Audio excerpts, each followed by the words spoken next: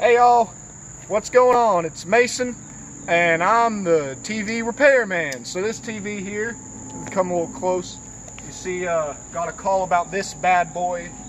See, a little while ago, got to take my glasses off here to inspect it. Yep.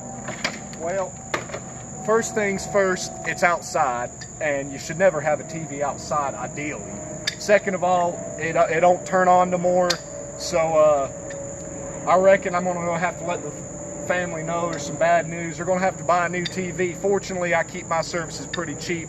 Simple inspection costs $2.35 an hour.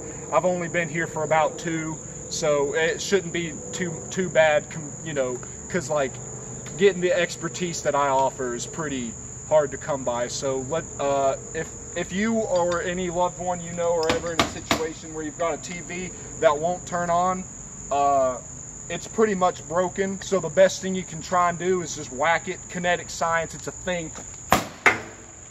Yeah, I don't think it's gonna work. It's yeah, come here, come look. Well, see, you see, the problem is that if you can see back in there, let me get it, open her up a little bit more. Yeah, she's real fricked up in there. You can see the parts in the back. It's pretty rough.